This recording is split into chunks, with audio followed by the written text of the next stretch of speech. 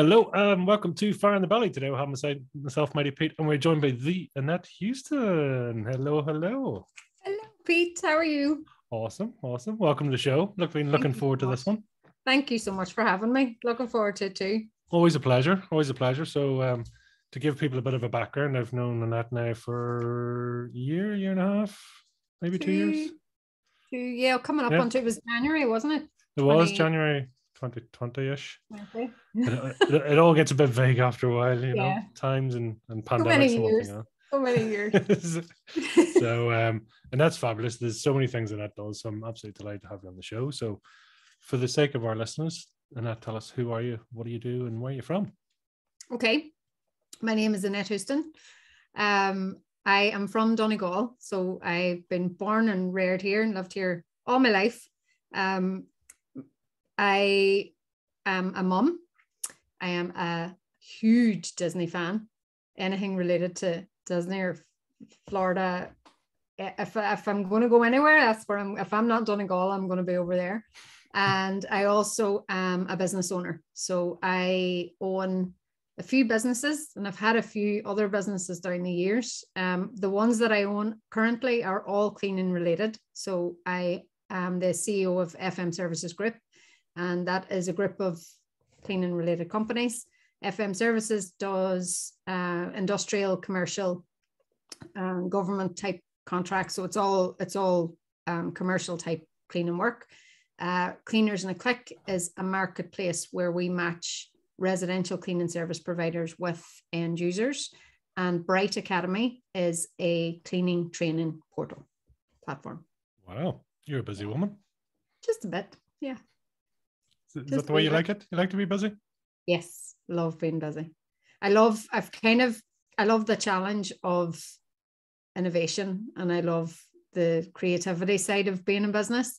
I'm not so good at the day-to-day side of stuff. You're better off not asking me to do things that require day-to-day diligence. I'm probably not that person. My teachers back in school would have told you that. You know, from very early on, that pattern was probably there. Not sure where that comes from, but yeah, I like trying to see how we can make things better, how we can improve things. Can we, see gaps in the market that we can fill? All of those kind of things. So yeah, I'll chat about it, I suppose, as we go on today, but there was other businesses down. I'm turning off this heat here, wee minute, it's roasting. So there's probably other businesses down through the years that I was involved in, or I started, that aren't still here, but they filled a need at the time. And I was very passionate about them at the time.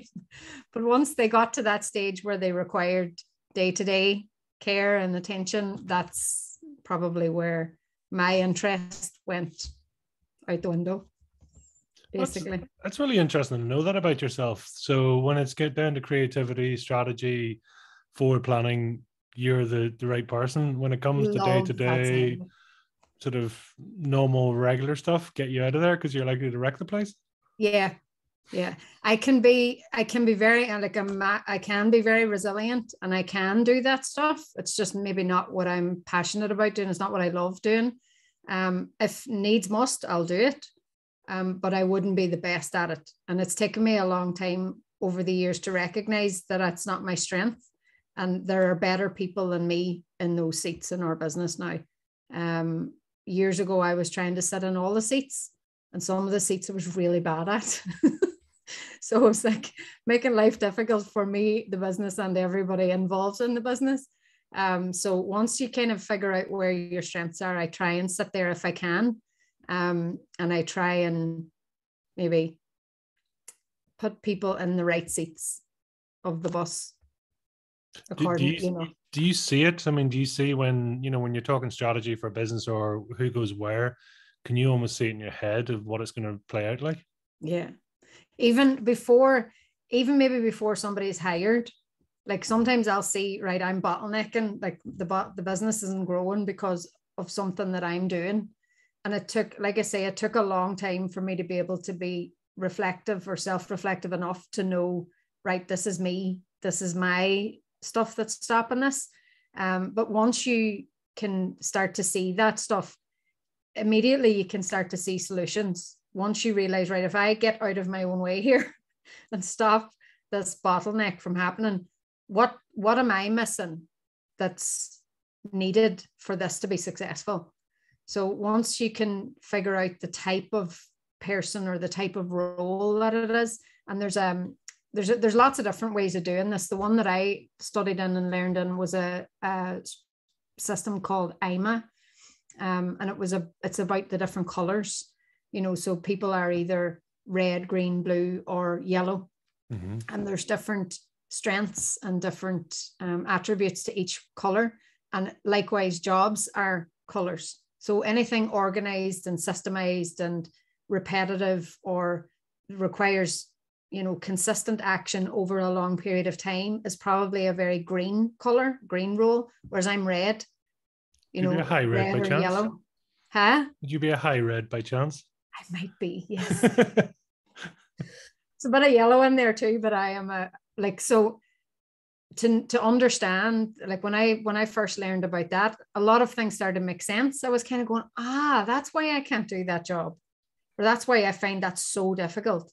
Whereas there's other people, like there's people in the business who are fantastic greens and blues, but they couldn't do the red jobs. They couldn't, go in and be a salesperson or talk to clients, or, and people tend to work in different ways. So I then understood, well, that's why I'm not the best person to put into that job, because I'm not green, so there's no judgment around it. It's just understanding that there's different seats for people within the business, and that you can't sit on all of them. You're not all the colors. You couldn't possibly be.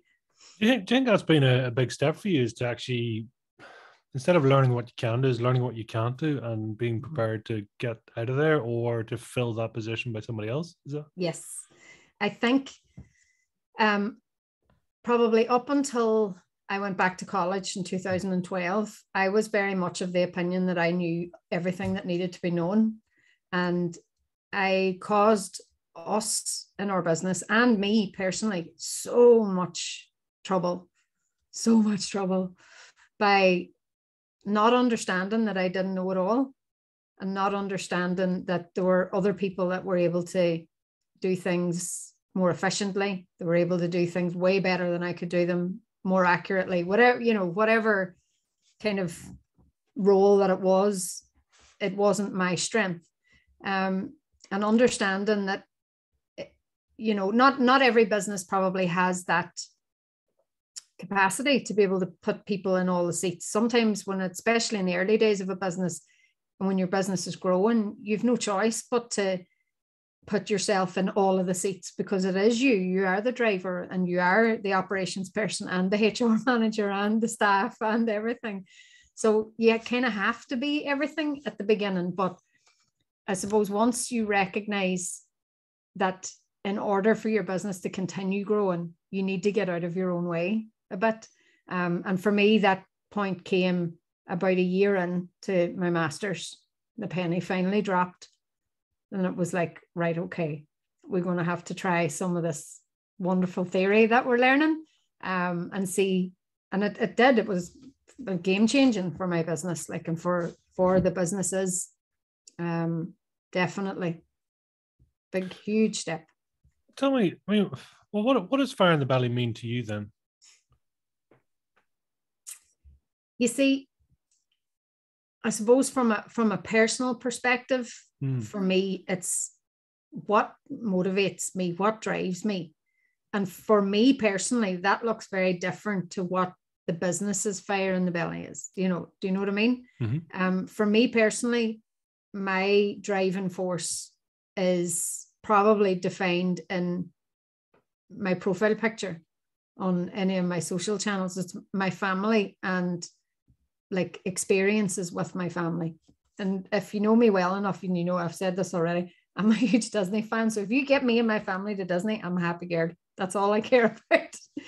Just creating experiences with the people that I love, and that probably comes, I suppose, from the experiences that I had as a child, or the lack of experiences that I had as a child, because of the things that we went through. So I kind of naturally want to provide a different outcome for my family. But for a business, the fire in a business's belly is very different, and I think that's probably a key to success in certain ways, or in that, if you can find that, if you can understand what drives your business, if you can understand what it is that you actually provide your clients with. We think that we sell cleaning services. We think that that's what the thing is, but that's not what the thing is. It's never what you think it is. It's like, for us, some of the feedback over the years that we would have got from clients is like, we're their go-to problem solver. When the shit hits the fan from a facilities perspective, excuse the French, that it's their knowing that we will solve their problem. That's what they're paying for. It's not the fact that we provide, whatever kind of grade of cleaning service, or we have staff trained to a certain level, or, that's the how, or, I suppose that's the bit that everybody else could do. But they know when they lift the phone to me or to our operations managers, they will get their problem solved. They don't have to ask how we do it. They don't have to figure all that stuff out. They don't have to work with us on it. We just say, yeah, that's fine, and we'll deal with it from there on. And that's what makes us valuable to our clients. But we have to build that culture within our entire organization, so that everybody in our organization answers our clients the same way, and that it's from the new person in the door last week to the person that's been there 25 years, that the culture in our business is that our clients get told, we have no idea how we're going to fix this, but we'll fix it. We'll figure it out, and that's what's valuable, not necessarily what we do. It's the response that they get when they ring with a problem. Is it culture? Is it tenacity? Is it pure stubbornness? What is it, if you were to try and put it into a pot? Mm-hmm. Yeah, it's kind of, yeah, it's definitely, it is the culture within our business, but you're right. It probably has been derived from years of having to be very resilient, and having to, like, if things were going phenomenally well back in 2009 and 2010, which it wasn't, but say it was, and a customer rang and they were having this huge problem, and I had business coming out my ears, I probably would have went, do you know what? That's too much hassle. I don't need your business. I don't need that problem on top of all the other work I'm doing. So thanks very much, but no, we're okay for work.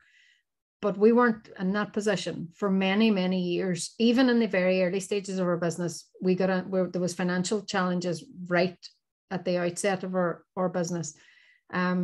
So we kind of learned this tenacious mindset very early on, that we have to fight to keep our clients. We have to solve their problems to be valuable, because there was 30 other contract service providers out there fighting for the same business we were, for 50p an hour less or 80p an hour less. So you had no choice but to do something different to try and make sure that you didn't lose the business, because it was little enough of it there at the time. So I suppose over the years, there probably has been a massive amount of stubbornness, definitely. And I would be a Taurus as well, so that probably doesn't help matters, but I'm a very, very stubborn, resilient. I like to call it resilience, but I am very stubborn. Mm-hmm. You know this about me anyway, Pete. I'm just maybe letting a few other people know this, so. Well, tell me, I mean, are you driven by then the pain or the pleasure? I mean, is the pain, or preventing the pain from happening again? Possibly that, yeah. I suppose, to give you a background, as to where that may stem from in me. And it's something that I've worked very hard to understand, you know, and I've tried to unpack it enough that I can learn from it and use it to my strength rather than to let it define and dictate how I respond to things. But when I was very young, so I would have been around 6-7 years old, my dad's family had a business, nothing related to this business, but they had another family business when I was a child, and the business went, basically it went bad, you know, so there was fallout between the families, and there was two sides of my family involved in this. So there was my dad's family, which it was their business. So my dad, his brother, and my granddad, and you know, there was a lot of family on that side of the house. And then on top of that, there was a brother on my mum's side as well. So when this all went to shit, excuse the French again, like all sides of my family unit that I knew just disintegrated. And then we lost our family home. So within the space of maybe 2 years, my dad had a brain hemorrhage, and he had paralysis on one side. So his ability to work was taken away from him. Then we had the breakdown of the business, and then we lost our family home. And I remember as a kid, like I remember the day we got evicted from our home and we ended up in council accommodation. Thank God we had a neighbour who decided he was going down on a Friday evening to sit in the council offices at like 3:30. And they, just for the record, they close about 4:30, and it's like they lock up and it's Monday morning again. So he went down and he said, I'm not leaving until you give me the keys of a house for this family. And like there was a lorry sitting on our street with all of our furniture and our clothes and toys and stuff. And I remember playing with his kids outside on my roller skates, and like I knew it was happening, but I didn't realize the significance of what was happening because I can't remember what age I was then, probably around 9 or 10, around that age. And he went down and he was like, I'm not leaving until you give them a key for a house. And I think they realized how serious he was, and they were like, shit, we're not going to get home this weekend. Can somebody sort this guy out? So eventually they did give him a key for a house, and we lived in that house for 12 years after that. But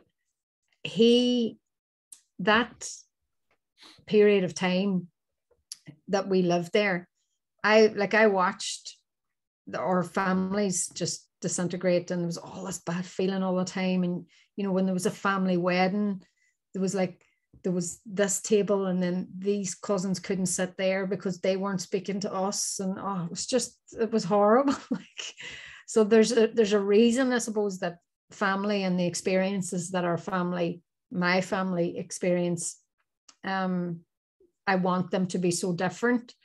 And then the other side of it is, I suppose, like the understanding of how that impacted me. Me and my brother both went through the same thing, and we both looked for security after that happened. So, but in very different ways. And this is something that we often talk about, and we were like, you know, how did we both go through the same thing and have totally different responses to it? Even though we were looking for the same thing, we had completely different responses. So my brother joined the army, and then he went into a career in academia, and he wanted to be in the safe, secure, long-term job so he could have security. And the last thing he would ever contemplate doing would be set up his own business and have all of that going on. Whereas I looked at it completely differently. So I thought the only way that I can have security is by being in complete control of my own business. You know, we both had our houses when we were 18, 19. We both, you know, work really hard to make sure that we're stable and secure and all of that. But it's funny, you know, that two people who went through the exact same thing at the exact same time went down two completely different paths. But so, yeah, I suppose why do you think that is? Why do people react differently? You know, some thrive and set off on a whole different path, and some people keep their head as low as possible. I don't know. I suppose, like for him, he's seen it as maybe this was the more secure option. He thought he was going down the more secure path. Whereas possibly that's just, he was a little bit older than me, and maybe he's seen things that I didn't see. I seen the errors within. Now I was quite young, but I think early on I could see this was a people falling out with people issue. This wasn't a business issue. Right. They let the people and their emotions get in the way of the business, and that's what created the problems within the business. I don't know why one chose one way and one chose the other. All I know is I thought that I was making the decision to have the most security. I wanted to make sure that no one could ever take this away from me. And times after that, when the business got in trouble, so 1997, 98, and then again in 2009, 10 after the recession, there were two very, very challenging financial times, and especially the second one. That dragged on for 3 or 4 years, and it was horrific. And there was many, many times during that I wanted to close the door, and I wanted to say, I've had enough, cannot take any more of the stress and trauma and relentless negative stuff every day. But there was a thranness and a stubbornness there that said there is no way that there's another house going to be lost over the head of a business. It's not happening. And at that stage, my mum and dad were still in the business, and their house was tied to the business. So I didn't want, with me at the helm, being responsible for my mum and dad's house being lost again. There was just no way that was going to happen. Plus, at that stage too, we had 120 staff. So they all had livelihoods and mortgages and all of that. So there was a huge weight of responsibility, thinking, if I just give up and walk away, how many of these people are going to lose their home because I wouldn't fight for something I'm asking them to fight for and come into work every day. Do you know? So there's probably you're probably right. There's a massive part of it, especially in the earlier years, that was a drive to avoid pain. So I think definitely in the earlier years of the business, that's what it came from. Now I think it's slightly different, probably because circumstances are different, but also because of the learnings maybe that I've had down through the years, and understanding that by motivating people in a different way, that you can get a better outcome. So there's, yeah. Looking back at that, what did you learn from the challenging times?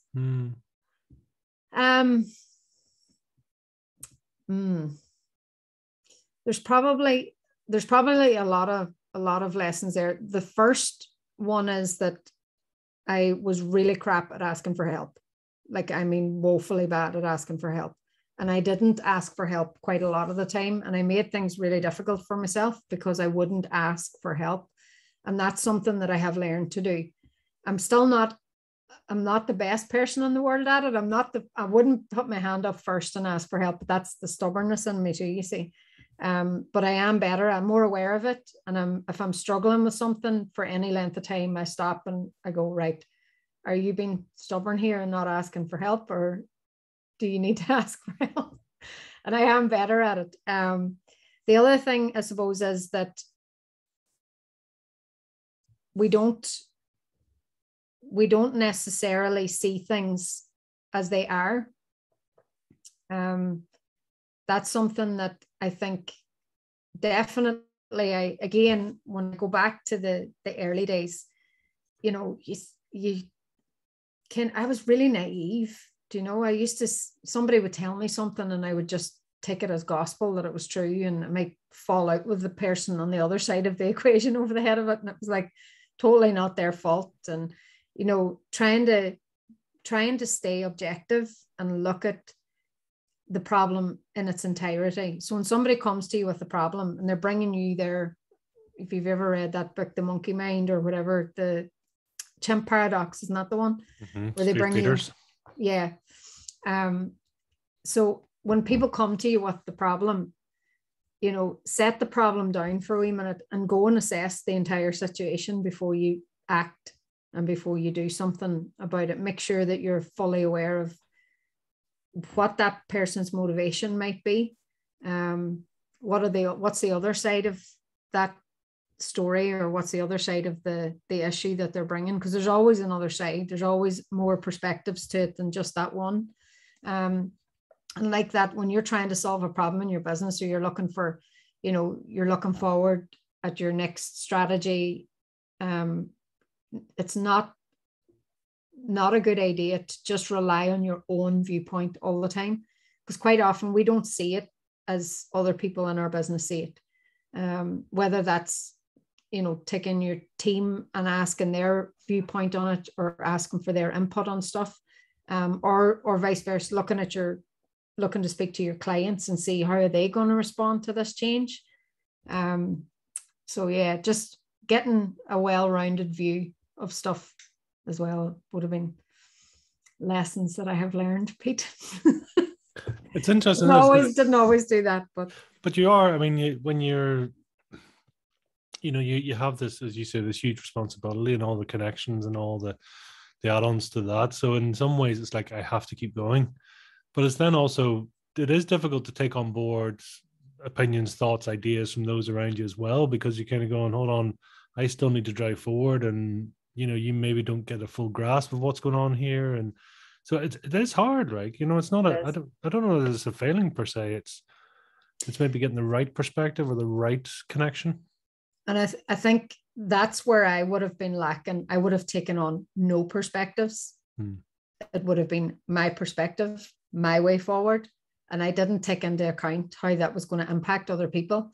It's that saying where you're free to choose, but you're not free from the consequences of your choice. That comes up for me all the time. And it's like, I watch people in businesses around me, or I watch, you know, friends or family, and they make decisions and they don't necessarily look forward at how is this going to impact other people? How is this going to impact my family? How is this going to impact my colleagues? And then they're surprised when there's fallout from this stuff. And it's kind of where I was years ago, where I was kind of making decisions and taking actions and not taking into account other people that are going to be impacted by the decisions that I make. And it's those people. You don't have to get the opinion of the entire cohort in your organization on something, but if your decisions are going to directly impact a cohort of clients or a particular team within your business, then it's your job to make sure that you check in with them before you do anything that's going to upset the apple cart. Because it's very hard to build a team morale and team resilience and team cohesiveness. And to get to that stage where you have a high performing team, it's so easy to knock it all off. And that can be one bad judgment call from you that can destroy a team, you know, or any manager or leader within an organization. And quite often that's the problem within teams that are not performing. It's because somebody has gone in and done something that has upset the whole apple cart, and they haven't taken their opinion on board. That's, you know, if you talk to any team that are not performing, or, you know, any organization staff that are unhappy, you'll probably find a lot of it boils down to the fact that they don't feel like they're valued. They don't feel like their opinion counts for anything. And simply 9 times out of 10 is because they're not asked. You know, it's not rocket science, but when I went from doing none of that to being at a stage during the master's program where I kind of got very indecisive for a while, because the penny dropped about a year in, going, God, I actually don't know anything. And then you're trying to weigh up all of this. You're getting all this new knowledge because you're learning so much, and you're trying to make a decision, and you're aware that your old decision-making equipment's not the best, and you've all this new decision-making equipment here to work with. But how do you choose which lens to put it through? How do you know which of these new theories that you have is going to be the right one to use because before you would have just made the decision based on your gut or your past experience, but you now realize that that's maybe not the best outcome you're going to get. So you have to try and, I suppose it's no different to learning to drive a car, you know. So when you start to learn to drive a car first, it feels really clunky and it feels really awkward, and you're trying to, you know, change the gears and look in the mirror and do all these things, and it doesn't come naturally at the beginning. It takes practice, and it takes a while of going over and through this same process over and over again for it to feel comfortable and for you to become completely competent and unconsciously competent at it. And it's the same when you're learning these skills as well, that it takes a while for you to feel confident and competent. I always get them mixed up. So yeah. That, I mean, it is fascinating, you know, down to, you know, the gut or past experience. And I'm just curious, I mean, is it because of your experience, that sort of 10-year-old rollerblading or roller skating around the park with the removal lorry and your life and the house is gone and all that? Is it that experience that's dragged it forward in a positive, negative? It's just experience, right? Is that what gives it depth of this has to happen? This is, you know, you understand forward consequences as opposed to, you know, and that sort of almost builds up in the gut, do you think? Maybe like my 10-year-old self didn't know how significant that day was. You know, I had no clue when I was that age. Even for probably 8 or 9 years after that, I didn't fully grasp just how significant that was.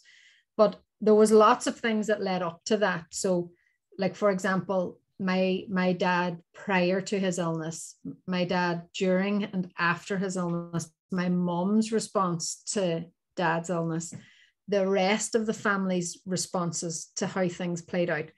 Like, I don't like recall in detail a lot of that stuff, but I do recall substantial and significant events over that period of time. And as an adult in my own business, and particularly since I had my own daughter, my own family, I'm thinking, geez, that was really wrong, like what happened. And I maybe didn't perceive it that way when I was 10 or when I was 7. But as an adult looking back, maybe the jigsaw pieces started to all fit together. And as a business owner looking back at what happened, I was like, you could name out the days that the stuff started to go wrong and the relationships broke down bit by bit, decision by decision, fallout by fallout, you know. And I think not to be too critical of the circumstances that happened, because people did the best they could with the information they had at the time. But in hindsight, looking back, it could have all been avoided with proper communication and somebody being a leader. Everything could have been avoided. All that family breakup mess. And again, that's something that I'm very adamant about, that I don't want something like that to happen in any business I'm involved in. You know, and that probably does come from maybe not necessarily the emotions that I felt on that day that I was riding around in my roller skates, but I watched, even in the years after that, definitely in the years before it, and certainly in the years after it, I watched the impact that it had on my parents. And I watched the impact that it had on other adults in our family.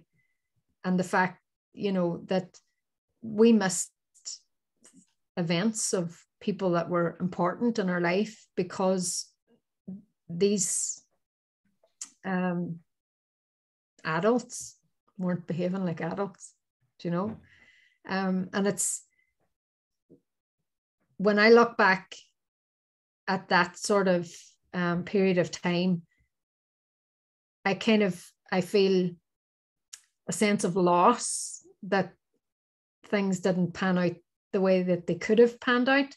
I don't in any way feel responsible or anything like that. I just simply, I know in my gut, I do not want that to happen to any business I'm involved in. I want to be able to be cognizant of the issues that happened before and ensure that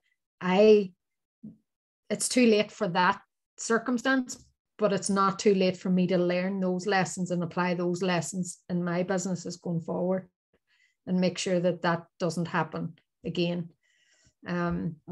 So when things were tough, there probably was hellfire, kind of way with me that was never going to happen again, you know.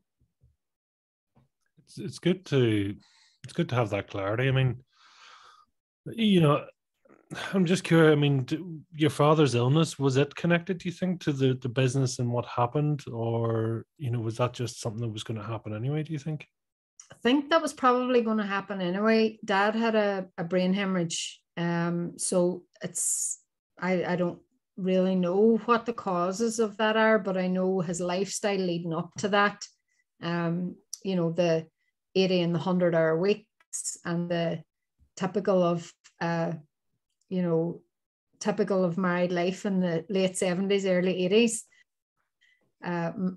Man goes out to work, woman stays at home, looks after the kids, does the household chores and stuff, and then man comes home from work, eats dinner and goes to pub and stays in pub most of the evening and comes home, and that happens most days of the week.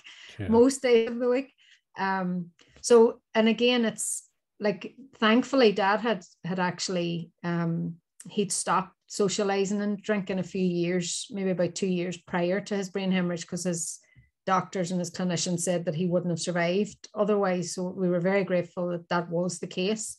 But I suppose, like, him being ill and him being in a position where he couldn't work, because Dad was always a very, very hard worker, mightn't have always seen the wisest way to do things, but he would have driven on and got it done regardless. He wouldn't have maybe stood back and said, right, what's the most efficient way of doing this? He would have just worked till it was done. You know, he was one of them kind of grafters. Sounds familiar. Possibly. I'm trying to learn that lesson, Pete. I'm trying to step back and go, is this the best way to achieve this goal?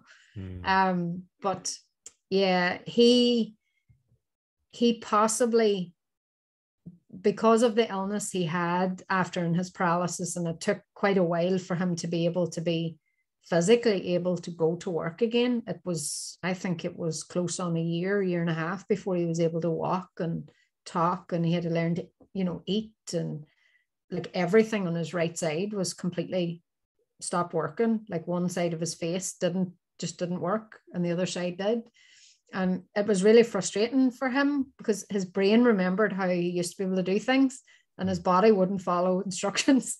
So he used to get really frustrated at himself because he would try and do something and maybe his hand wouldn't work or his foot wouldn't work. And he would be like, you know, and then the other side of that coin too, I suppose, is prior to Dad's illness, he would have been very, very strict. You know, not in a physical way or anything like that, but he was very strict, like, don't be making noise and all of this kind of crack. And he would have give out like that if he had done something in the house. But after he got sick, he couldn't give out. And it was like something in his brain, obviously, whatever part of the brain, it was the left side of his brain was damaged. But that must be the side that his giving out muscles were on. Because no matter what we did, he used to just laugh at us. And me and my brother thought this was the best thing ever happened to him. Because no matter what we did, I remember my brother and me were playing hairdressers one day, and my hair was like long, straight hair down to my back, like way down my back, and cut all my hair off in big circles and triangles and stuff. It was desperate. And he came in and literally my mommy cried for like a week. My mommy was in tears crying. And my dad just came in and he just laughed. He was like, I know I should be mad, but he said, you can't get mad. And he just lost the ability to be cross after, which was great for us. Maybe not so good for Mum. She had to be bad cop then too. There's a lot of mischief in those eyes. You can just tell you were there is. up to a whole lot. No, it's fascinating. What did you want to do when, mini Annette, what was she going to do when she grew up? This is funny, actually. There was two things that I wanted to do. I wanted to be an Olympic gymnast. I was a gymnast. I wasn't a brilliant gymnast, don't get me wrong. But I loved gymnastics, and I was very inspired by Nadia Comaneci. So that's what I wanted to be. I wanted to be her, for years and years. And then I had a really bad burn, actually, before we lost our home. It was about, what age was I?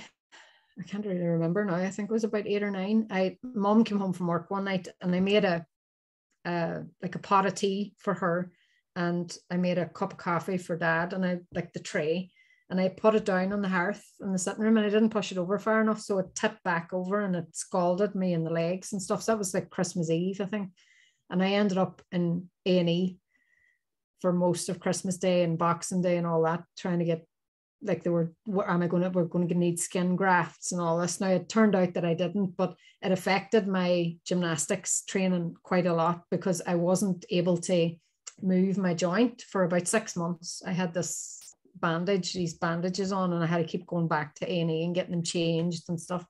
That's back in the days when you could walk into A&E and get seen, unlike now where you need a 4-year appointment. But anyway, so yeah, that was kind of the thing I wanted to be when I was younger.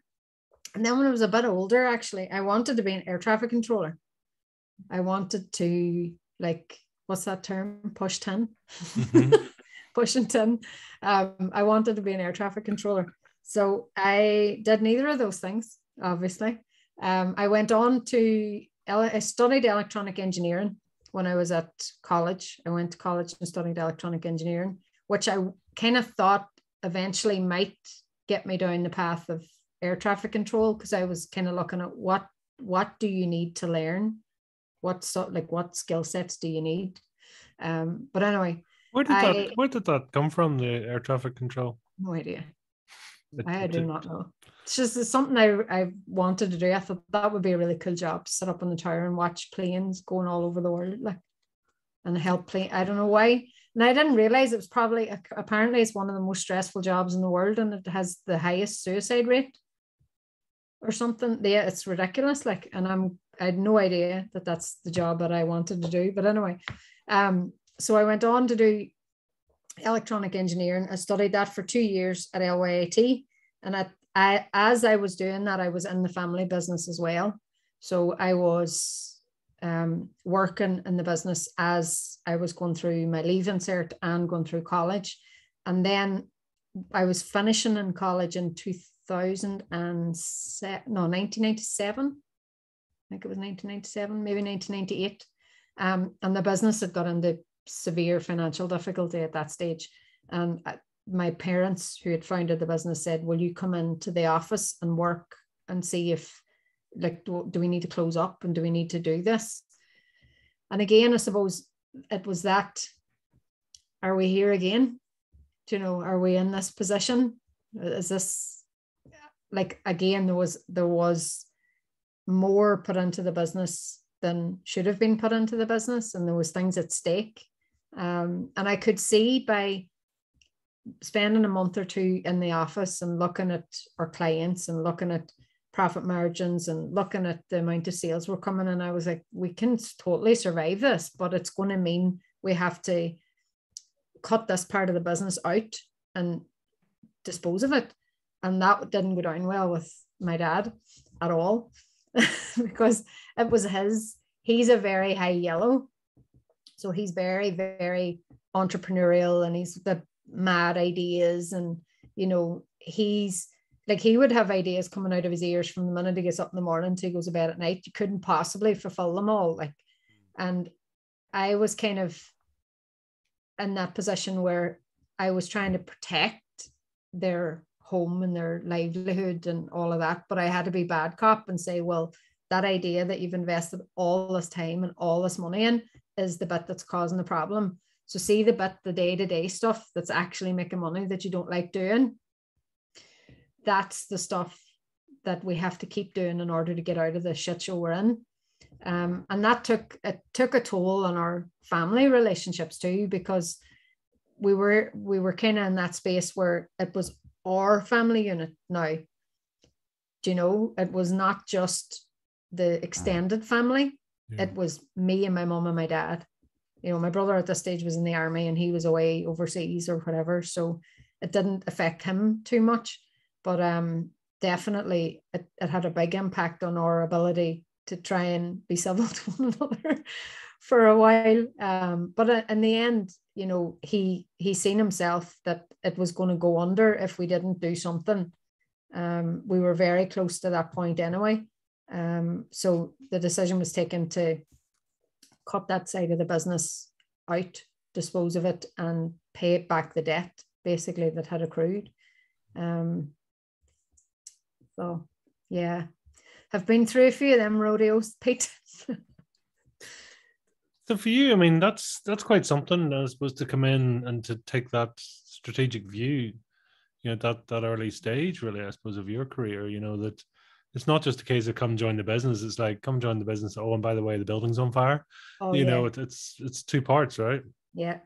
And I definitely don't know, like, I liked business at school. Like when I was doing my leaving and stuff, I loved business studies. I liked accountancy. But that's not what I was interested in doing. Like I had no desire to be in business or to do, I wanted to go and get a job and be paid and, you know, all that side of things.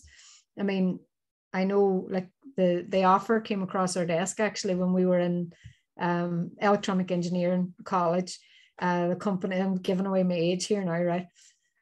So this company called Compaq came, and they were like, you can come and finish college with us and we'll pay you 30 grand a year. Now you're going back many decades. I was going 30 grand a year. I was like, my mom and dad don't earn that combined, you know?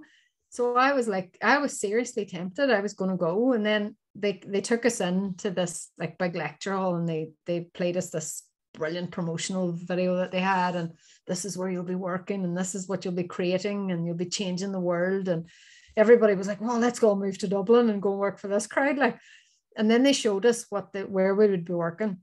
And it was in a clean room.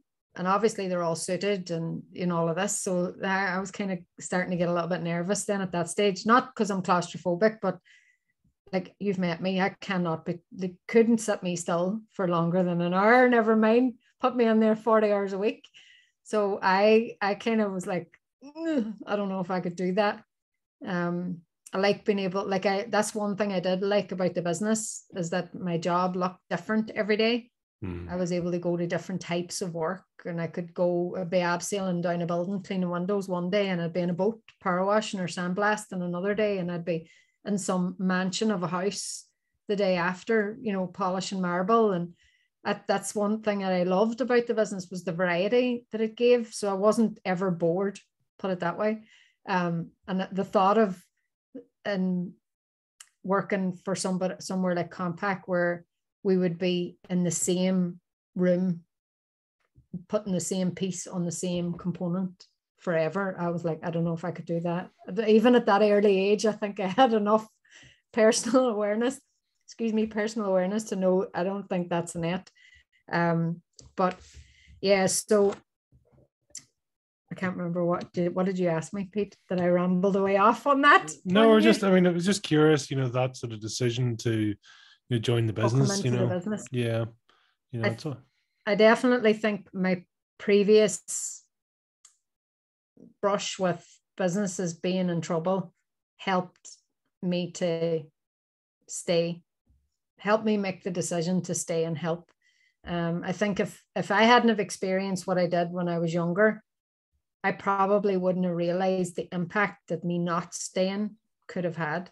Do you know what I mean? Like I knew that mom and dad's relationship, like any relationship, they have their dynamic, you know, and it has the person who does the decision making and the person who cleans up after the decisions are made. There was a dynamic there already. And I had witnessed this my whole life. And I knew that in the event that I didn't step in, that dynamic would continue, that paradigm would continue to play out and quite probably things wouldn't end well. And I didn't want that to happen to them again. I didn't want that to happen to Mum in particular again. She'd already lost one home, and I was afraid that if it happened again, she would leave him, maybe, because, well, God only knows, but I suppose there was a part that I could play to try and make sure that that didn't happen. Was it my job to do it? No. Did I feel some sense of responsibility to try? Yeah. Am I still there trying? Yeah. I suppose my intention never was to stay this long. But I actually fell in love with being in business then as well. It was only after you succeeded in doing that and you seen the numbers all starting to go up and you're like, oh, might actually be okay at the side business crack, and seeing that you could make a difference. You could help to build a business that created jobs and made an impact for other people outside of your family. That's a very rewarding part of being in business and what we do. And out of all the times when I felt like giving up, it's that part that stops me from giving up. It's the knowing that if you stop creating jobs, you stop helping people to achieve whatever it is that they're at work to achieve. And people are not at work for no reason. They could sit at home and get paid if they really wanted to, but they're out working to provide a better life for their family. No different to my mom and dad did for me and for what I do for my family. So it's recognizing that when people take that step to go into employment, and the work we do is not easy, it's hard work. It's not the best paid work. It's sometimes repetitive work. It's sometimes, not recently now, it's not thankless anymore, but up until prior to a couple of years ago, it was thankless work for a lot of people. And knowing that you can help somebody to get their family holiday or get their kid through college or whatever it is that they're there to work to achieve, that's important to me. Do you get as much out of the business as other people get out of the business? Emotionally and mentally, of course. I would say I probably get more out of it. Again, not in the early years. In the early years, I probably was quite ungrateful for the opportunity that I had as a business owner. But now I see it very differently. Now I see there's challenges and all that, but what job or what business doesn't have challenges?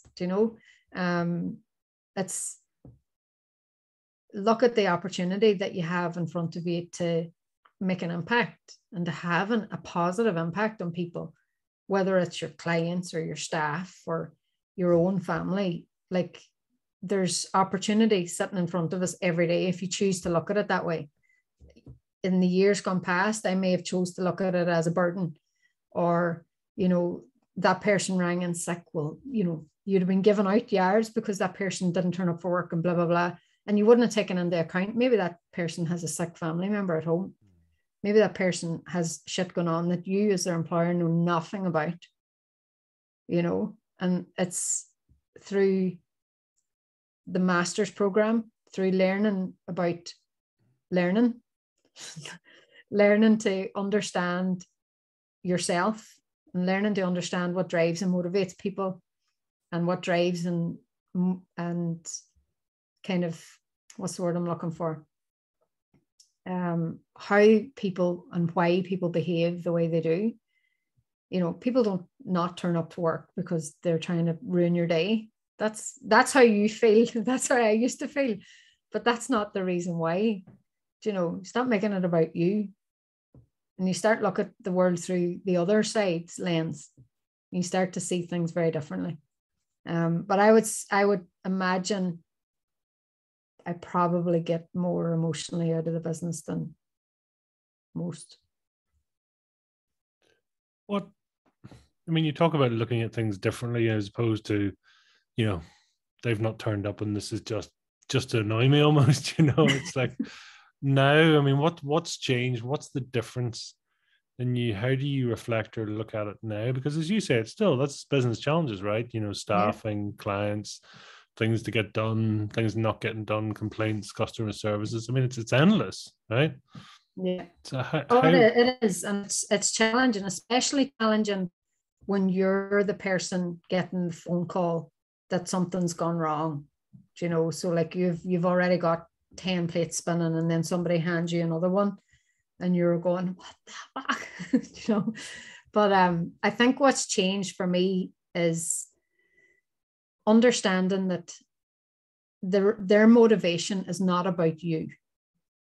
Their motivation for having to make that call to ring in sick, or their motivation for wanting to leave the job and move on to something else, or it's not about you, and quite often it's excuse the French, it's our fucking ego gets in the way. Like years ago, I thought everything revolved around me.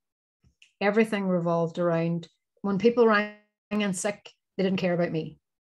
When people rang in because their child was sick, you couldn't have rang in earlier. Do you not realize the impact it's going to have on our shifts now today, and it's going to impact everything, blah, blah, blah. You want, like, it's not about you. When you realize, when that penny finally drops, that it's not about you, it's about them. And if you reframe, say somebody rings into me now, yes, it can be challenging. Yes, the timing can be awful sometimes, but never make it about them. If they have to ring in to their work because they're whatever's gone wrong, they have enough shit going on without you laying more on top of it. Because all you're doing there is you're demotivating and devaluing an employee who may walk out the door when they do come back to work because you've treated them like shit. And when I stopped behaving from a me perspective and started to look at the world through the other person's lens. Now, I'm not saying that I don't still look at it through my perspective. I do. And of course, if somebody's ringing in all the time and they're not given, I don't feel it's all right to ask why somebody needs to call in. I've gone that far now. It's like, it's not my place. I know the needs of the business are that we need to have a certain amount of notice in order to get stuff covered. We very much develop a team mentality where everybody helps everybody else out. If somebody has a problem at home with their family or whatever's gone wrong, the team come in around them and they support them. And the same is expected in return. So if that person shows up for their team will show up for them. But if they don't show up for their team, the team will call that out. They wouldn't help out. Pete rang in sick the last day and Annette wouldn't stay on extra to help. That's a red flag. You're not a team player then, because we all help each other, because one of our values is family first. Family come first. Work does not come first. Your family do. So if it's a case that, somebody calls in, I don't feel the need to question, now, what's up? My first question is, are you okay? Do you need anything? That's the first question. Now, years ago, it would be like, oh my God, what are you doing? Why are you ringing in this late? Now the question's different. It's ask a different question, But I think looking at it, yes, you have to look at through your own lens and through the lens of what the business needs, but people don't do this.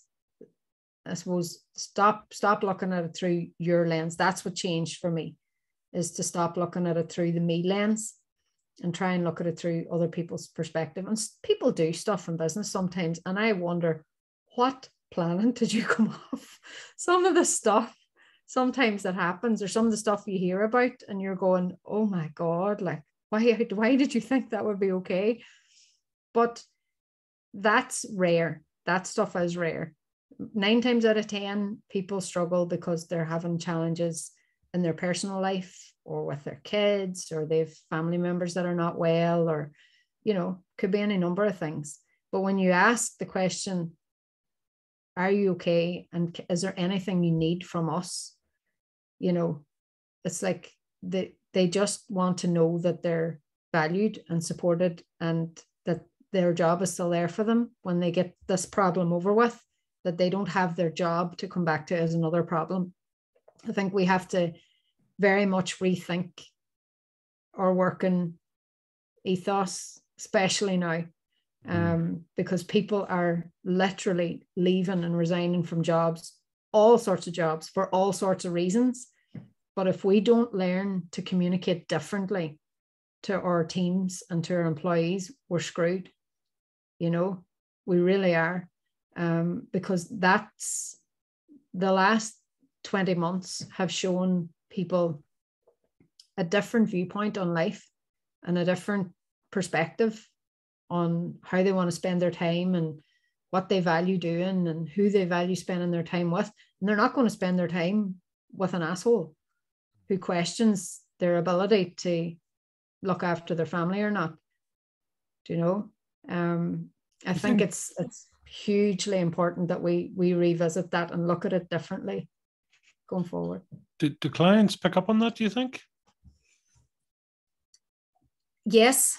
I think one of the biggest questions that we have been asked over the last year is around our sustainability plans and our sustainability model within the business. I'm not just talking about the environmental stuff. I'm talking about, you know, everything from how we treat our staff, what kind of supports have we in place, how are we handling, you know, any mental health challenges that are coming up, like literally, like from you're from an FM background yourself, so you know that the ethos and the culture within the FM sector up until recently has been very much of who can give me what I want for the lowest price.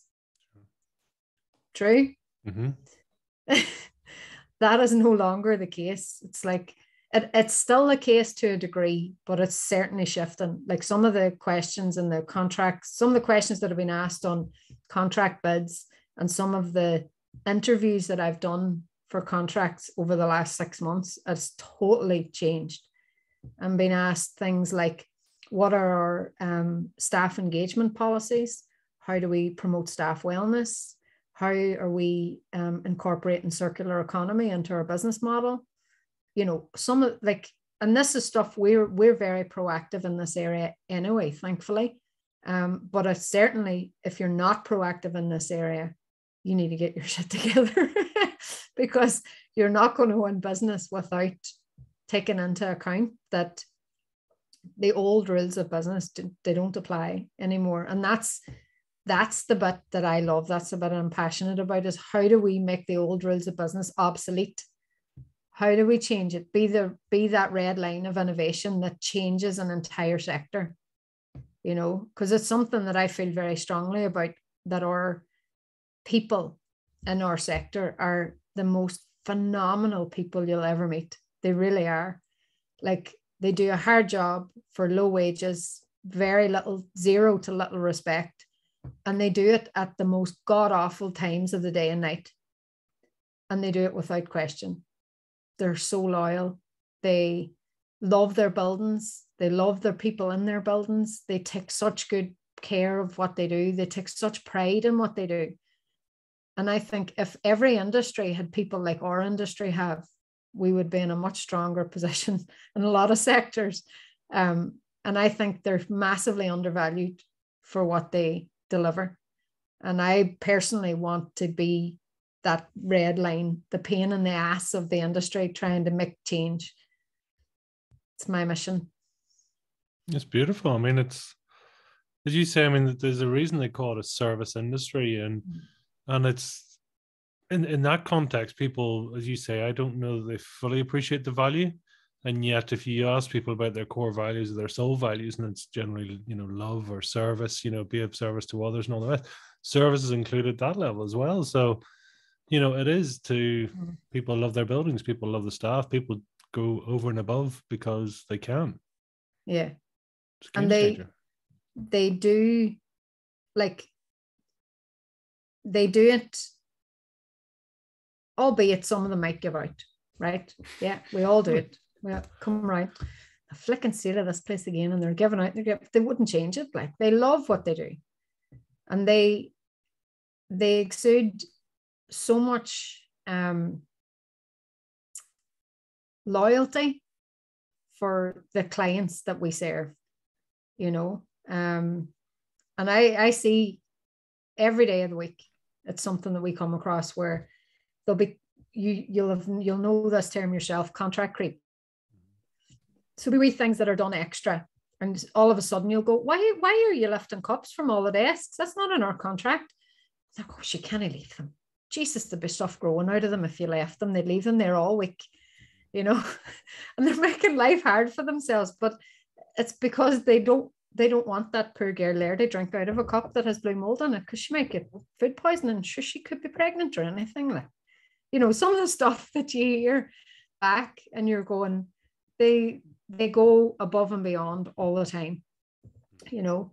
One of the best examples, and I think I've shared this with you before, like one of the best examples, I love going studying, and I use this term very loosely. I go to Florida to study, is Disney. When you look at that campus in Orlando, and you look at the amount of ground that has to be covered, and the hundreds of thousands of guests every day, and how they keep that place so immaculately clean all the time. Literally, you could go in there morning and night, fireworks, parades, doesn't matter what's going on. It is spotless all the time. And I am absolutely just so inspired by how do they do it. I love stuff. I sit there for hours just with my wee Starbucks cup on the sidewalk, just watching them going up and down and up and down. And my family are going, can we go and do rides now? And I'll be going, go on ahead. I'll be over in a wee while. I'm just fascinated by watching how they actually deliver that level of service all the time. And it's about creating something more than just, it's for them, it's not just about creating a clean environment. It's more than that for them. They've built service and happiness and all of that, like the ability to make guests smile. They've built that into the culture of every single part of the business. Even the people sweeping the streets, you know, they're like making wee Mickey heads on the ground with their wee brushes and all, and you're going, and you see all these kids around go, you know, and it's just so amazing how they do it. It's possible for our industry to be more than what it is. And I think the last 20 months have shifted people's perception of what we do quite a bit. And it has definitely helped shine a light on the work that we do in our sector. But I think it's far from changed anything. You know, I think there's going to have to be leadership shown in our sector to make these changes happen. But hey, hands up. I'm happy to try. Take me back about this whole Disney thing. Okay. Where did it start? How on earth?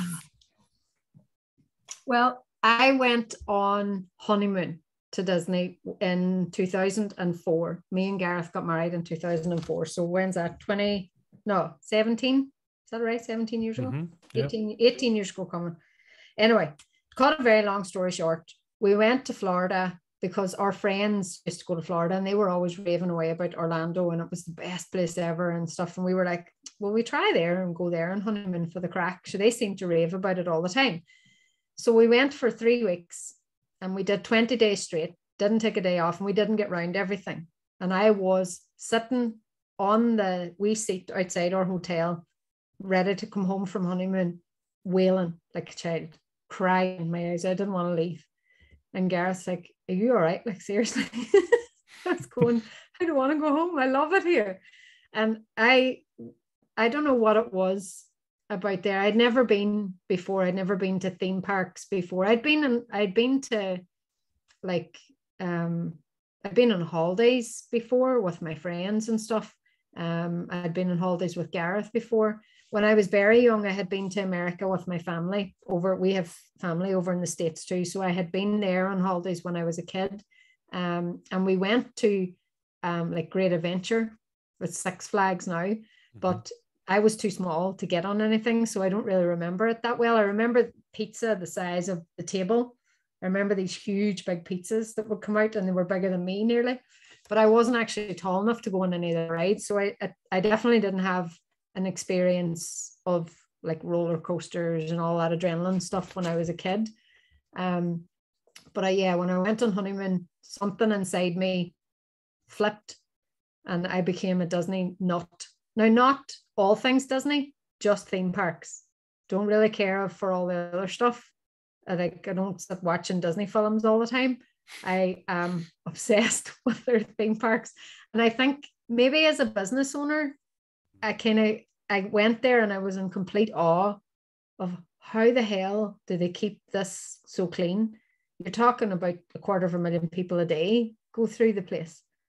And I'm going, like, if 250,000 people walk through Ireland, there would be litter falling into the sea because we couldn't manage it. So I was maybe a bit in awe of how did they do this and how did they run such an amazing like facility to create this experience. The only way I can describe it, it's like walking into a bubble and all of the problems of the world just sit outside the bubble and you just enjoy your day and have the crack. And when you come back out again and you go back to your hotel, you come back out of your bubble again and you can pick up your problems again then, and you leave them there when you go back the next day. It's just out of all the things that motivate and drive me, and I know I've shared this with you previously, that's the only thing really. Me and Gareth joke all the time. I was like, it forever ruined every other holiday I've ever experienced has always been compared to Disney. And it's like Disney's way up here and other holidays are like here. No matter how good they are, they're not Disney good. Like, I know. Is it I think you've said, I mean, it's just, it's that level of service. I mean, it's service at the absolute pinnacle. I mean, I assume it's the pinnacle. Is that your view? Is they are, if ever there was a gold standard, that's it. Yeah. I know there is definitely a change with Disney in the last number of years. Now in the last few years, the last time I was there was 2019. So I have not experienced what some other people see. So if you're like me and you're in all the Disney groups that are online, you'll see people giving out about, oh, the Disney magic is lost and this. I haven't experienced that. The last time I was there, and the times I try and go as often as I can, every year if that's achievable. That's not what my experience has been. My experience is you see people that go out of their way to create a magical experience for somebody else. That's not even service. That's somebody's gone out of their way to make a child or a family member or somebody have a way better than expected experience. You know, it's not, here's the bar and this is what we must achieve within budget. You know, that's not the remit that they have. The remit that they have is if you have the opportunity to create joy and magic for somebody that's paying to be in our park, take it. Do it. Don't wait for permission. You know, and it's like, yeah, you pay through the nose to be there and you pay through the nose for everything you buy in the park, but built into that, there's the flexibility for them to create this joy that I've never experienced it anywhere else. The one thing that I can't miss, and it's like there's a, how would you put it? There's a non-negotiable on our trips, right? That the fireworks at the Magic Kingdom, they are a must several times during the holiday. But on the last night before we come home, I don't care if we have to queue from 5 o'clock in the evening. We're watching them there's places in front of the castle where the fireworks are just, I don't know if you've ever been, but they're amazing anywhere in the park. But there's parts in front of the castle where you have an unobstructed view, but you have to queue to get those standing spots where you're not, somebody's head's not in front of you. And when you're my height, you have to queue early, right? So on the last day before we go home, that's kind of my non-negotiable. It's like, go and do whatever you want, but if the fireworks are at 6 o'clock or 9 o'clock at night, from 6, I'm going to be waiting in my spot, because that's the last opportunity I'm going to get to see them to the next time I come back. So it's like, that's my thing. But they literally, if you've seen them, you'll know what I'm going to say when I say this, but the emotion that comes out, even just talking about them now, it's absolutely unbelievable. Like, there's literally 150,000 people standing watching this castle going all these mad colors and shapes and fireworks, and everybody's crying. Everybody's going, wow. And they're all crying, bawling, crying with happiness. And it's like, this is just the most, it is magical. It's beautiful. I'm kind of head again. Kind of wondering, to what extent would you push your 6-year-old into the water to get to the front? Yes, she would be using her as a like, standing there now, make sure nobody stands in, because it's for them too. Like, I know when we took her when she was really young, like, she used to be crying when the bangs of the fireworks, she would get a little bit scared and stuff. So the second time we went over, my husband bought her like earmuffs, those like pelleting jobs that she's wee pink earmuffs. But no, she's fine now. But when she was a little tiny kid, like when she was a wee baby, she was like, oh, what's that noise? But you're like, yeah. Mommy doesn't care. Shh, be quiet. You're upsetting me. Keep going. Yeah. You're ruining my magic. Be quiet. It's so important to have that, though, isn't it? I mean, despite, as you say, I mean, all the things you've been through and maintaining the business and being creative and all the rest, it's beautiful at the same time then that there's certain things that are non-negotiable, right? So it's an investment in you in terms of time or away time or, your emotional health and well-being, really. Is that something you've consciously done, or it's just come naturally for you?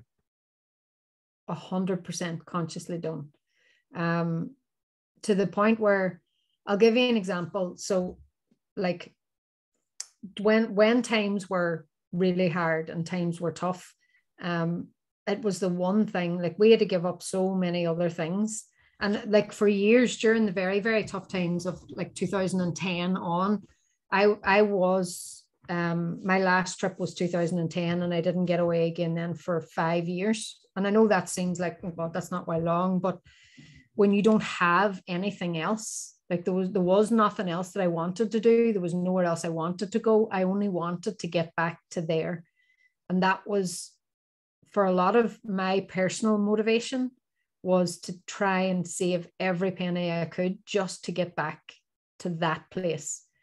Because I mentioned this before, it's like, when you, for anybody that's ever been and anybody that likes to go, there's a place on the way into the Magic Kingdom where you can come, you come under the arch and you go round and you can see the castle. So that round in that corner, and then being able to come on to Main Street and see the castle, it's like the entire, I don't know what it is. There's this feeling, it's like the sun's on your back. You don't get it any other park. It's only Florida because it's always sunny. So it's like, you come in and the sun's beaming down and you start to smell all the smells, the popcorn and the bakery and the hot dog people. And you start to get that visual of all the balloons on the way down Main Street and stuff. And then you see the castle and the amount of people that get emotional at that point, and they're only getting into the park. It's like and I don't think you get that the very first time you go. It's only after you've experienced it and you leave and then you come back. That's when people cry at the fireworks, maybe their first time.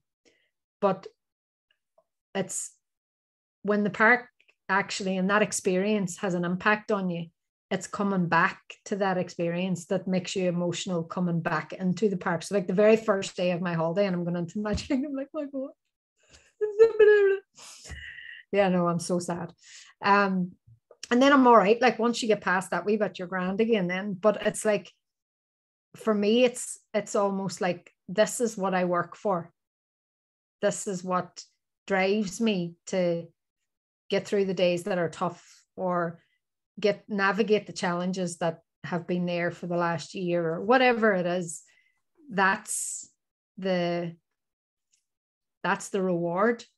And when you work towards your reward all the time and you finally achieve it, it is emotional. For some people it might be, to get a new car or to buy a property, or, whatever their thing is. That's what the thing is for me. Do you think does it make you a better business owner or entrepreneur?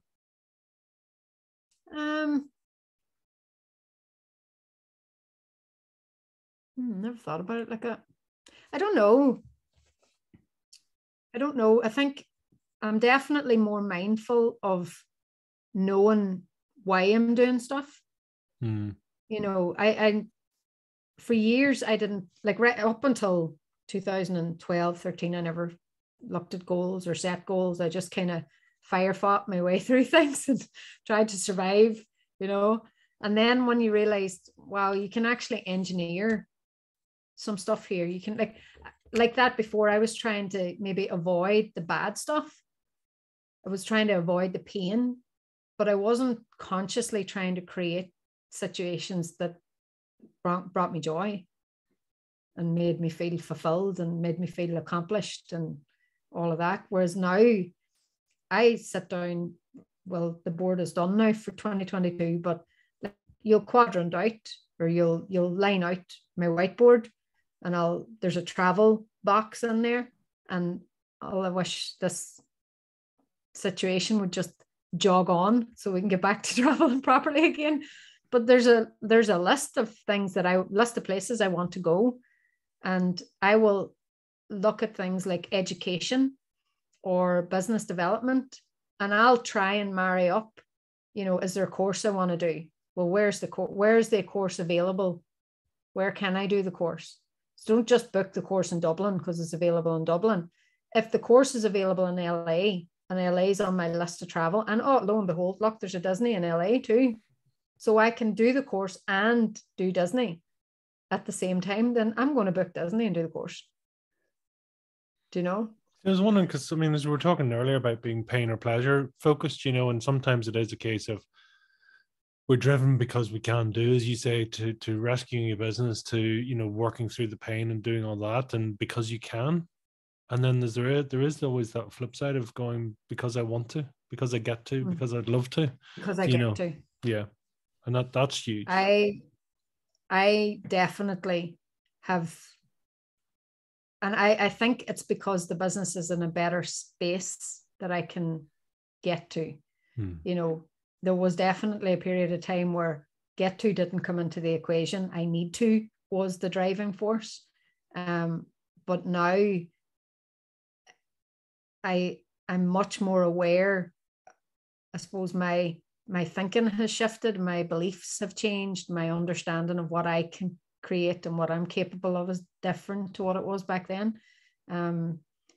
My experience of what I've been able to achieve in the past is there as well. And now I look at things differently, and I consciously try and carve out, like I have family in London, and I like going to see them, but I can't just get on a plane and go for no reason. I have to try and work it into, well, what's on when in London this year. And I'll be like, well, there's the cleaning shows on there, or the pest shows on there, or the FM shows on there. And I'll ring my family and go, are you around this weekend? Grant, well, we'll book flights for then and then. And I'll stay in a hotel this weekend, but then I'll stay with you for that one. And then we'll go and we'll do that show, and we'll, and you try, and I've got better at trying to weave the different parts of my life together to be able to achieve more, if that makes sense. If you have to go to travel, why not take 3 or 4 things off on the one trip rather than just go to do that and not visit family or not do something for work when you're there. You know I used to get slagged a lot whenever we would do the couple of girls' holidays that we've been on, and I would take out my laptop after dinner and start answering emails and blah, blah, blah. And they'd be like, oh my God, like, you're on holidays. Stop. And I'm going, no, I get to solve these problems now instead of going home and having the anxiety of 5,000 emails when I go home from holidays. I don't have any anxiety because I've dealt with it all when I'm here. And sure, only having dinner and sitting having the crack, I'm still listening to you. I'm still talking. Like, you know, I don't know. I've developed a better work-life balance over the last decade. You know, it's still not maybe as healthy as I would like it to be. Sometimes I do overwork or I work too long. But then does it really work if you love what you do? Like, you know, that's true. Yeah, it's getting that mix, isn't it? Yeah. What are you capable of? Don't know. I ask myself this all the time.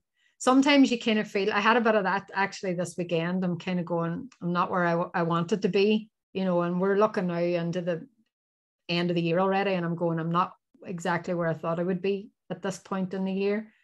Has there been challenges that I didn't anticipate? Yes. Have they had an impact? Yes. Could I be hard on myself? It could be, but I'm not going to be, because life is what it is, and family are important, and they're one of the reasons that maybe things didn't just flow as smoothly as what I would have anticipated this year. But I believe that I'm capable of more than what I currently achieve. Have no idea how I'm going to achieve it. But I want to believe that I am capable of creating really, really positive change for not just our sector, but for all services sector. I think there's a,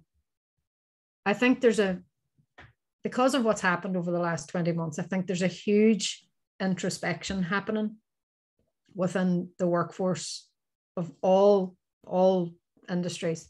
But I think one industry, or some industries, that are going to suffer more than others are the ones that didn't have the option to work from home. And I think those industries are really going to struggle to get staff, and to maintain staff and to retain talent in the years ahead. And if we're going to solve the problem of our workforce, we need to rethink how we do things. We need to reset and go back to the drawing board and look at how do we create value to attract people into these sectors, and how do we motivate them to work well and keep them here. And you know, there are some phenomenal people within our sector already, and I hope that they stay there, but we're going to have a fight to keep them. You know, there's so many other sectors out there that are better paid. They're classed as easier work. People get to work from home. They get to, you know, stick their washing on, get the dinner on while they're on their tea break. You know, there's so many advantages to working from home. And like, we've started to see it within the commercial space sector, where big companies are issuing work from home permanently as an option for staff, and they're closing down big buildings. I don't think that maybe will be a big problem within the first 5 years. But if this continues, you know, for a substantial amount of time, why would they rent and pay facilities management companies to operate and keep these massive costs and overhead buildings opened if everybody's working from home? And productivity is higher than what it had been previously. Yeah. It's a no-brainer. But then, but like with Disney, you can talk about it, you can look at it, you can do everything, but until you're Nothing physically beats going. there, it's a bit like the workplace, you know, it's just, there's nothing beats face to face, and nothing beats being in the experience of being with, you know, it's always been As soon as the internet came in, people were saying the offices are gone, and it's actually more important than ever, really, quality. Yeah, I think definitely until they figure out the collaboration piece and how they figure out how do you get the best innovation and how do you get the best collaboration out of people and how do you get a team to gel without them being in person, until they figure that bit out, but they'll figure it out at some point. Mm-hmm. The magic. Dare I ask what your guilty pleasure is? It's probably a foregone conclusion. But do you need to ask? Actually, right, there's a Starbucks on the entrance to most parks, and then they've also this fantastically magical massive cookie with all sorts of crap on it. That's my guilty pleasure. Yeah, that's the go-to. That is the go-to. And leisure and pleasure, what does that look like for you then? I suppose downtime is leisure for me. So like my weekends my weekends look a wee bit different at the minute because of circumstances at home. Both my parents aren't very well, so that looks a little bit different at the minute. But definitely like just chilling out, getting to lie on past 9 o'clock is just like our alarm on yesterday. There was no alarms and nobody in the house woke until like 5 to 9, and I was going, I'm in the twilight zone. What happened? It was the best sleep I'd had in so long. So the spending time at the home at the weekends, reading a good book or 4. And then the other thing really is like for pleasure, learning. I know that sounds really like, I don't know, boring, dorky. I don't know. I love learning. Love. If I'm not doing 4 courses, I'm not well. So there's always courses or books or, something on the go that I'm trying to get my head around. So yeah. And that's, again, when it comes to goals and stuff, there's always like an education bucket on the board. And I have a list of, I want to do that course, or I want to learn about that skill set, or I'm really poor in this area and I want to develop, how about financial and accountancy and that side of it maybe, so there's always something there that I'm kind of going, we could improve that. I could improve that. So if Disney open a university, you're going. They have one. Yeah, not on their university list just yet. I need to, maybe like sell a kidney or something to be able to afford that. But that can be arranged. I definitely I know I have my husband laughs at me. I have a bucket list of when we're old now, like define old.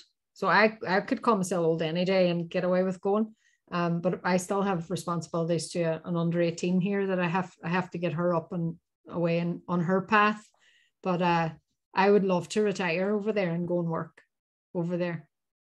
Be quite happy to just, that would be my retirement plan.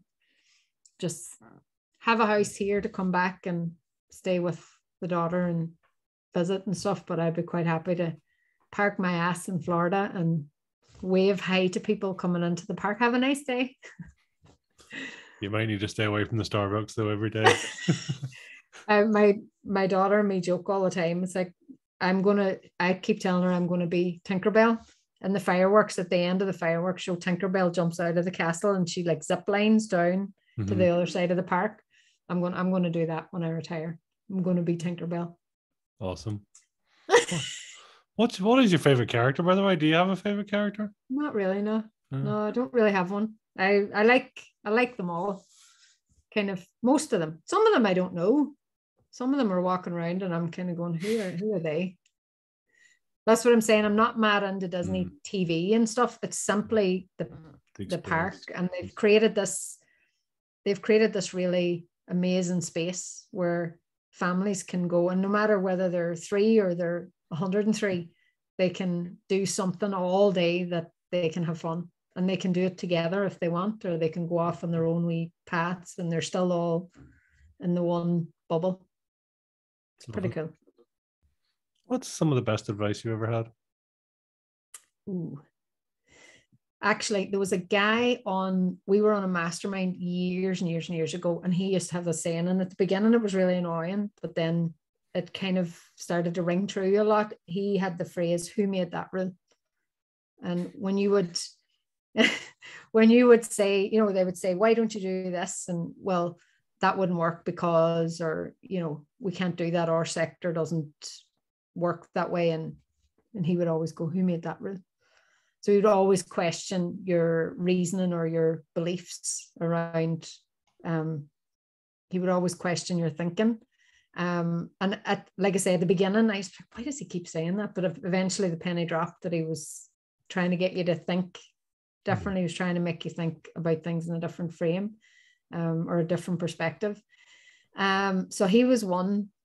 And then the other one, I suppose, would be Danielle and Natalie, the Boss Babes. So they have a saying or a slogan within their business about being unapologetically ambitious and about making an income while you're making an impact. They're the kind of the two things that they, I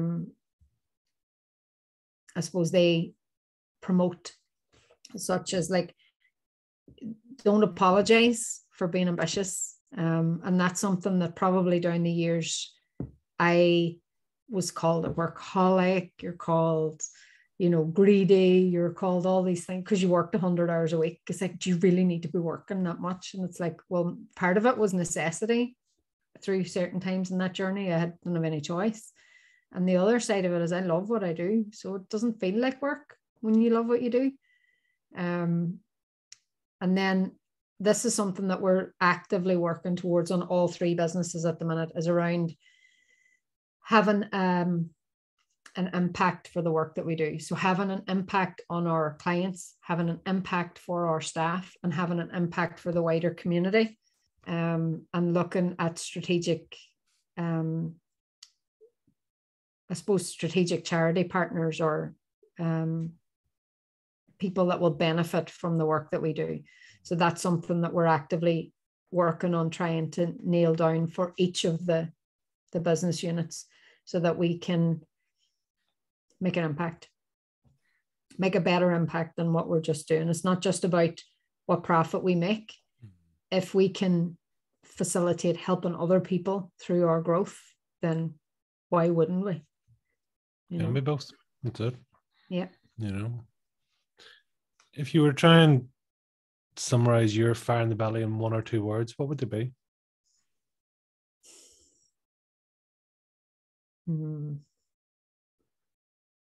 Learning would be one. I think that's one of my biggest motivators. Drivers, family is huge for me, for many different reasons, but I'm sure it's the same for everybody, most people. And then I suppose I have this is really corny, right? But I have this tattoo, and it's kind of, when you're looking at it this way, it's upside down. That one means it's upside down, right? But that means life. That one means strength, and that one means north. And it was a saying that a friend of mine had many years ago, and it was like, just live your life. Stop apologizing for living it. Be happy. Do what you want. Don't hurt other people. Don't go like hell for leather, and don't think of the consequences on other people, but don't apologize for wanting what you want. Strength is my side of things. I suppose that was something that came from me, and knowing that you can survive everything that's put in front of you. If you're still here and you're still breathing, you have survived everything that's put in front of you. So you will survive another day, no matter how bad it is or how shit things get. if you don't give up, you know, it's not failure unless you stop and you quit. It's a lesson to be learned. It's something that still has to be navigated. It's a challenge that you haven't managed to surpass yet, but it's not over until you quit. And then the last one is north. And the north came from the friend again, but it was more about, do you actually know where you're going? Have you thought about it? Are you just plowing on through life? You know, is it a case that you're just going whatever way life decides you're going today? Do you just go with the flow, or do you actually know where you want to go? And that, for me, that last one is personally, it's experience. It's things like Disney, or taking Cassie to Lake Garda, or taking her to the cleaning show in London so that I can go and see my Uncle Billy. You know, so that's what she sees. You know, it's like, but I want business and Mammy being in business to be a positive experience for her, because it wasn't a positive experience for me, and I want her to see a very different perspective. And if she chooses to go and be in business, great. If she chooses to go and get a job somewhere, that's whatever, that's her life. But I want to try and show her a different perspective to the one that I grew up with. But yeah, so that's kind of my wee motto on life. And I look at that all the time and I'm like, am I living that? Am I actually living that? Do I know where I'm going? Some days I wonder. But most days I do, I think. Yeah. Follow your north. Follow your, yeah. There's a brilliant book, actually. I think it's I must read it out. I think it's Martha Beck, Find Your North Star. It's an excellent book. Always love a good. What is good standout books for you then? I mean, Martha Beck, obviously North Star. Oh, what do we see? I'm gonna have a look over here. Atomic Habits, High Performance Habits. Obviously, Think and Grow Rich is in there. Growth or Mindset for Carol Dweck is another good book. Wow, there's so many. We could go on for days. There's that little cheeky smile books coming out. It's like, my God, you want to see this over here? It's like there's just books everywhere. There's a few. There's actually, if you're in the service sector, there's a few books written by the Disney company that are phenomenal reads. Actually, The Magic Within is one, and then The Disney Way is another one. It's like their ethos around customer service and all of that sort of stuff. So it's more around the business side of Disney and how they operate their business. Anything by Bob Iger, just if you're on Masterclass, his Masterclass series is excellent. Yeah, bring back Bob. Somehow. I know. Listen, sorry, go ahead. Because how can people track you down, hunt you down, follow you? Through the websites of the companies, or? Yeah, if you go on fmservicesgroup.ie, you'll find the links to all the other companies in there. You'll get me on Instagram or Facebook at Annette Houston. I'm prehistoric, so I was able to get my own name on both on both platforms when they opened all them years ago. So I'm pretty easy to find. Final message you'd like to leave with the listeners? Just never stop learning, never stop being inquisitive, and if you do run into challenges, don't forget to ask for help, or don't bury your head and pretend that you're the only person that can solve the problem. But I think it all boils down to, for me anyway, it all boils down to knowing that you're capable, with the support of others, you're capable of pretty much anything you decide to try and achieve. Might take you a few goes, might take you a few years, but you get there. As long as you don't quit. This is a big one. And that is probably my biggest maybe not always, depending on the perspective, it might not always be my best attribute, but the resilience that is required to not give up sometimes. If you can learn to develop that muscle, I think it's hard to develop that muscle until you're in challenging circumstances that force you to develop the muscle. So I don't wish that on anybody, but just don't quit. Don't quit. And that has been awesome. Thank you. Thank you for taking us through and listening to so many insights in there. So I've no doubt we will speak again. So thank you so much. And have a lovely holiday, Christmas. Certainly will. Thanking you. Take care. Bye.